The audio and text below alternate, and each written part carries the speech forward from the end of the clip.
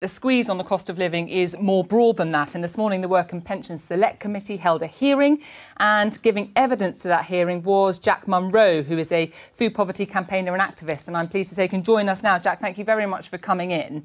Now, during that session this morning, you talked about some of the impact on this squeeze on living standards. You spoke about every pound spent on children's health now would save £220 down the line, so investing for some sort of return. Talk me through those figures. How do you come to that? Yeah, that's a report that I came across a couple of years ago now when I was researching the impact of living in a cold or damp accommodation on long-term health conditions. And I need to dig out the report because the Select Committee were very interested in reading it. But it's basically the investment in early years education, free school meals, fruit, milk for kids, and warm, safe, decent homes. For every pound that's invested in those things, you gain back £220 in, savings on healthcare, on justice, on social support. So it's, I've spent a decade making the emotional argument why giving people enough food to eat and enough heating in their homes and safe, decent accommodation is the right thing to do. But there's a very strong economic argument for it as well. And just talking about numbers again, you said 4.1 million people in the UK are living in poverty. I mean, that's a big number. Yeah, and 4.5 million people in the UK are currently living in fuel poverty. And that number is set to rise to 6.5 million people in April when the energy prices kick in, and it will rise further to 8.5 million people by October. And that's absolutely shocking. Before the pandemic, one of my fellow panellists today who was speaking on behalf of Energy Action said that 80 people a day were dying in the UK as a result of living in cold homes. And that was pre-pandemic, before Ukraine, before everything. So those figures are set to be an awful lot worse. I mean, Jack, we have got a minister here. So as you're talking about the cost of living squeeze pre the war in Ukraine, what would you say now that you'd want to see done? I think that people are really struggling and really suffering at the moment, and a lot of people are, and that is only going to get worse. And we need a rapid intervention in order to lift those people out of poverty, out of cold homes, out of hunger, out of those difficult circumstances, because it's not something I say lightly. People are dying, people have died, and more people will die. And we've seen that the Chancellor can find a whole orchard of magic money trees for his pet projects, for things that he deems to be worthy, Eat Out to help out, writing off furlough fraud, and he needs to go and dig around in that orchard and find some money for people who don't have the same recourse, don't have the same voice, don't necessarily have sort of the same lobbying power, and that's children, disabled people, vulnerable people, elderly people, and act in their best interest as well. Paul?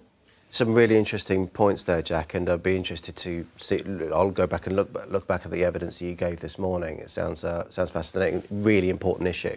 I think some of the difference was something like the Eat Out to Help Out, for example. It's a one-off hit. A good amount of money, as you say, rightly say. What we've got to find is those sustainable solutions so that we can be supporting children in exactly those kind of environments and families in those environments over the months and years ahead. What we've done, because you talked about free school meals, I think one of the things that we did there, for example, is that we targeted very much, rather than just every child, including whose parents might be able to afford to support their children through school meals, targeting it very much at the people that needed most intervention, the lowest paid, and people with possibly a wider domestic issue that you could look at. And we did that through the holiday activity programme, where they could engage in sport, other activities. They could almost be triaged, basically, because you could get a feeling of what wider support they might need whilst giving them a good meal. Jim, is that right? Targeted interventions the way forward? That certainly wasn't my experience during the pandemic in Oldham, where my time was spent giving out sandwich packs to children who couldn't eat. It was spent on the Fair Share programme, giving out food to families that couldn't afford to put food on the table. And let me tell you, the real life implications are, it was nurses who were coming for those food parcels, it was social care workers who were coming for those food parcels. People are sinking in this, they can't keep their head above water. And it was bad enough with the cost of living crisis on energy, on food, on transport, on people's everyday domestic bills. But then the government come back with a double whammy of a national insurance increase, of council tax increase, the personal tax allowance changes is going to cost people even more. And then they take away the universal credit uplift. I mean, families are really struggling now, and when they look to the government to say, what are you going to do to help? I'm afraid they're not just found wanting, they make it even worse. Paul, making it worse? No, I mean, look, the council tax increase is obviously is for councils to decide how they're managing their budgets. But in terms of the national insurance changes, that's very much there, targeted to increase the spending in the NHS to come up with to tackle the backlog. And that's what I mean about looking at the public finances as a whole. Cost of living is a massive issue. Clearly, it's a massive issue that we need to tackle. We clearly need to keep people well as well. So we've got to fully fund the NHS in the right way. That's what I mean about the Chancellor flexing but looking at the public finances on a sustainable footing. Jack, you've been campaigning on this for a long time. Do you get the sense that the reception is now changing, that people are listening to what you're saying?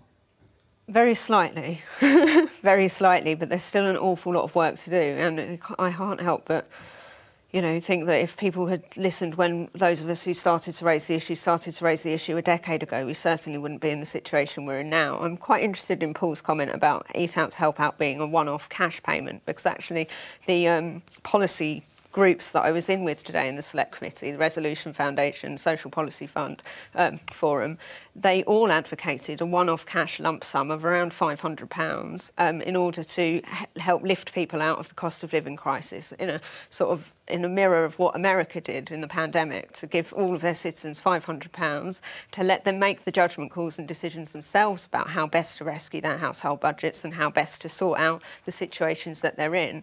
But when people who are in the lowest income deciles, when you give them money, it goes back into their local economies. You give people who earn the top 0.1% of wages in the UK money, it disappears off to the Cayman Islands. So giving people a one-off lump sum payment in order to dig themselves out of whatever holes they're in isn't just something that us mad left-wingers are banging on about. It's what the government's own think tanks and policymakers are avidly recommending. Paul, your thoughts on that idea? Well, I mean, which is exactly what we did with the universal credit uplift. That's why during the pandemic we had that uplift. It was an emergency situation which we gave. We've also, because it was an emergency situation, but it was that specific hit that we needed to support people through. I think what is also a good driver of tackling poverty, yes, absolutely, cash is absolutely the heart of it.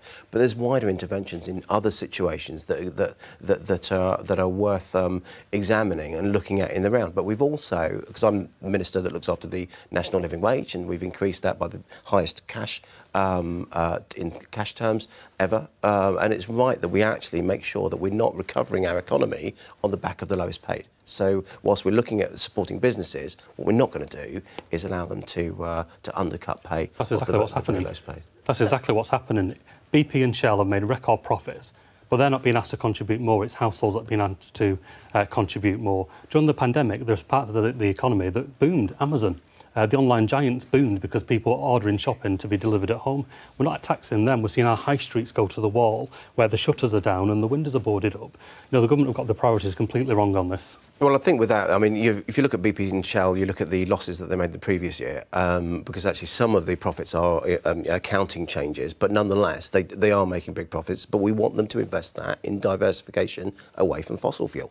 And what we don't want to do is also, as I say, if you had a windfall tax, get them to just shove up the bills anyway to try and claw back some of that windfall tax, which inevitably will happen in a free market. Jack? I'm sorry, Paul, but I really have to take issue with the fact that you said that the government are not going to recover the economy off the back of the lowest paid people, because that has been Conservative policy for the last 12 years.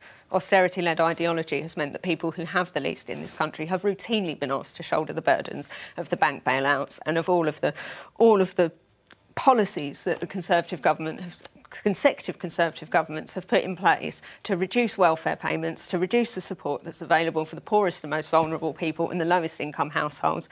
The economy has been rebuilt. What little green shoots we have has been rebuilt on the bodies of the dead people who are no longer with us because they have been failed by the Department of Work and Pensions.